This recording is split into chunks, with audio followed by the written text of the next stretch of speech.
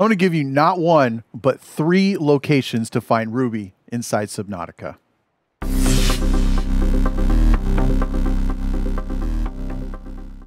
Hello everybody, I'm Granddaddy Gamer, and today we're going to go over 3 different locations to find ruby. So the first one, we're actually going to be starting at 0 point, right?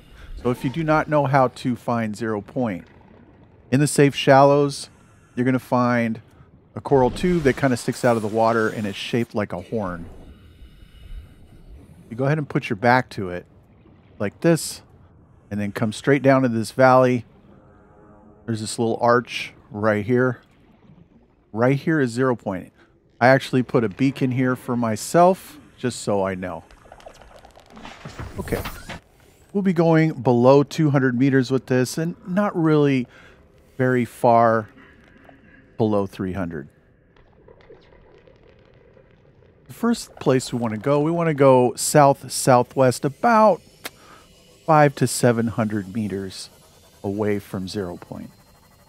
And I will not cut away so that you guys can follow along a lot easier.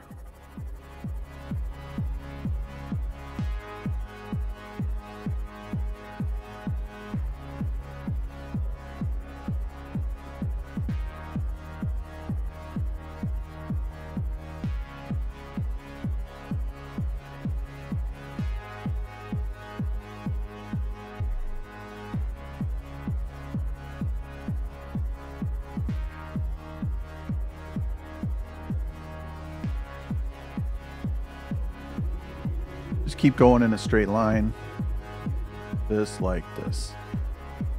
Out of my way, buddy.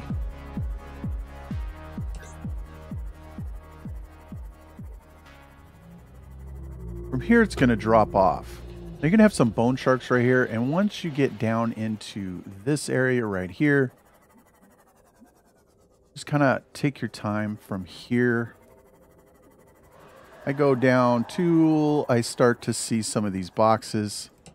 Now, you are going to have bone sharks as well as warpers, so you need to be careful. They're just going to kind of pop over here.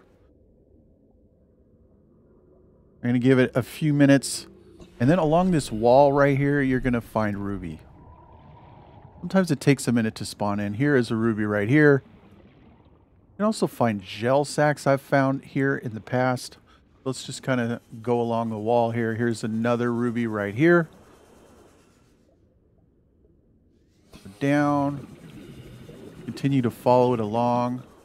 Even go down lower. But as you can see, the warpers right there, so be careful. Here's another ruby right here. I advise when you come here to go ahead and grab as many rubies as you can. Location 2. Now for location 2, I'm actually going to come into my beacon manager, and I have marked 0 point with the beacon, and I'm going to deactivate my life pod. I'm going to make sure my beacon for 0 point is active here. And we're going to be going to life pod 19. Now, if you have life pod 19, I suggest you mark it with a color that you can see easily. If you do not, that's fine. From 0 point, we're going to go about 11 to 1200 meters away. Okay, so we're going to go directly due south. As you can see, I have it marked right there. And I will not cut away so you guys can follow along a lot easier.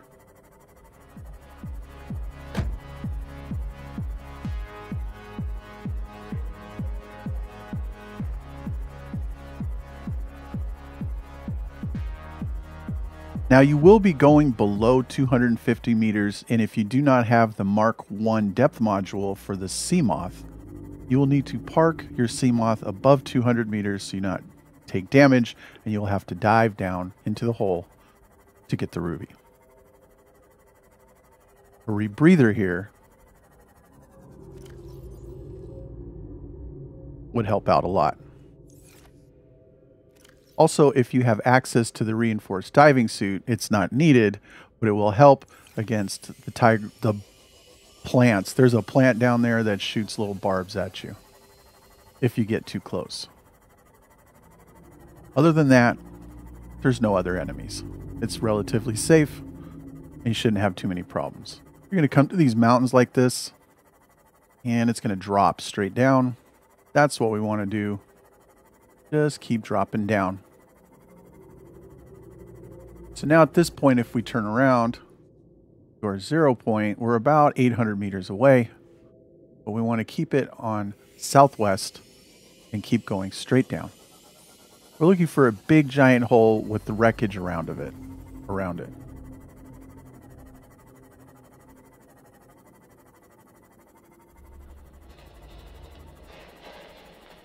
This is the hole right here. And there should be wreckage. You can see we're going to keep going southwest, and you're going to see this right on the lip. This wreckage is going to be all around. This will be on the lip, and this cave right here with this wreckage right here, we're going to go straight down. So at this wreckage point, if we turn around to 0 point where I have marked it, 1,100 meters. Now from here, you may have to leave your Seamoth here if you cannot go any farther and dive down into this cave to get the rubies. We're going to go down inside.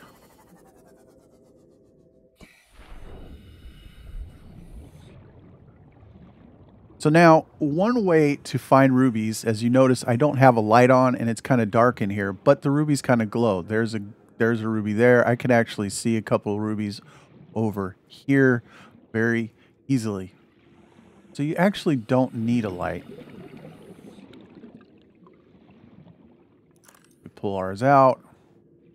These plants down here go down. I have the reinforced diving suit, so as they shoot me, I won't take damage. As you can see him flinging at me. It just bounces off. Location number 3, a bit of a warning here. It is easy to get turned around in underwater caves, just like Rex, even if it's not really that twisty or turny, if that's actually a word. So we are at 0 point again. Now, if I snug up in here, this is just going to be easier for you guys.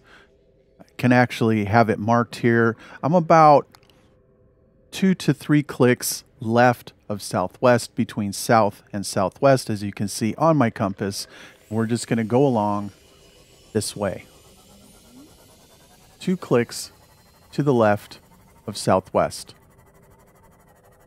We're going back into the Grand Reef again. It's kind of a going thing here. You're going to find a little cave that we can go in. You won't go below 200 meters, but you will not be able to get your Seamoth in there. And just like before, I will not cut away so that you can follow along a lot easier.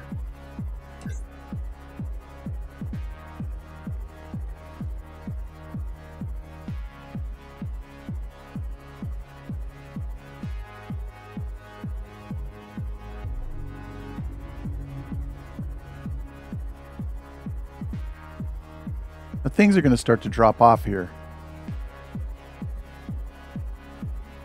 Up on these caves here.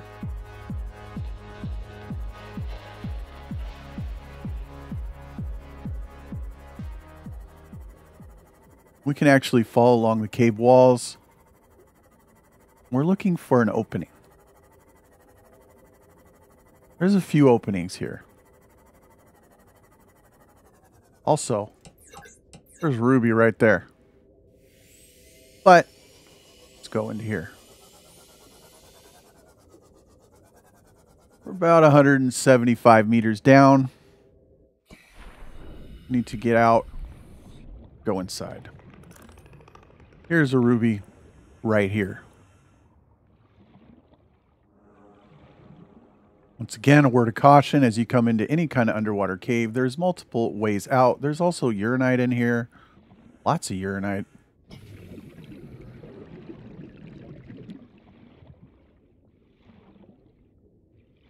You can see.